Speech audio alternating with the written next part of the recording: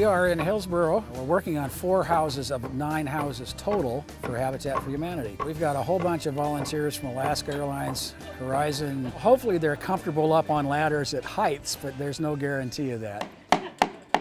My dad is a carpenter and a contractor, so, you know, growing up I always had to do something around the house. I worked a couple summers doing construction. You know, when I was little, I did all the stuff. No, like building a house, but you know, my father never bought me a toy and anything, so you know, you have to make it by yourself and all that. So I like crafting and all that kind of stuff, you know. Our goal is to build decent, affordable housing for families who otherwise couldn't afford to buy a house. It's great, you know. That's why we have to make sure everything we do is just everything precise and everything, you know, because somebody's going to live in here. So we're here at the Children's Book Bank today as part of Timbers Stand Together Week. We have a great crew from Adidas and the Timbers here today. And what we're doing is cleaning and repairing books for kids in low-income households so that kids who don't have books at home can get to enjoy reading. Right now I've been on the same book. I think everyone has done 4 books, but I'm trying to get these stickers off.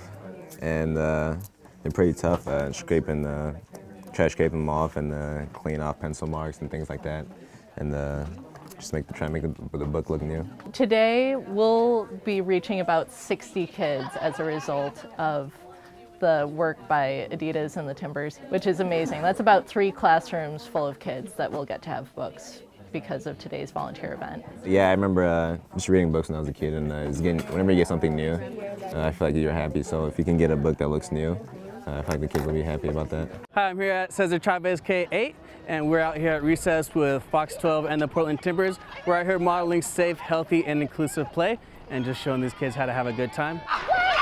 We taught them a few different games, a few different tag games, showing them how we play in a safe way out here. We also showed them some Foursquare, some basketball, some soccer, some classic games that you'd find on any regular recess yard, but also some other different creative games. This isn't a game, they're just chasing me for some reason. I'm a giant kid, so it's pretty easy for me to go back into my child state. It's a lot of fun coming out and play with these kids. They're just full of energy, so it's hard to keep up sometimes. Hope you had fun, hope you had fun. Working with Playworks today, unbelievable organization that comes out and kind of organizes the recess duties. So I've always been a big kid, now I can finally act like one. Good work, good work. Good kickball skills. Well done.